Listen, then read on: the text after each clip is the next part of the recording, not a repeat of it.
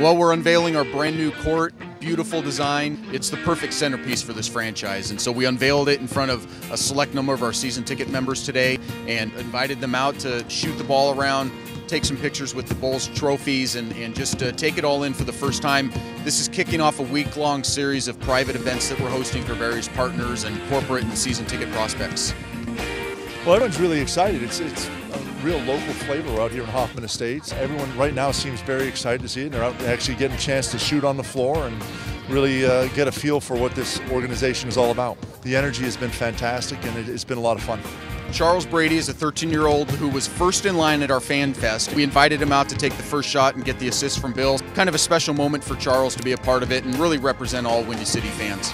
Go Bulls!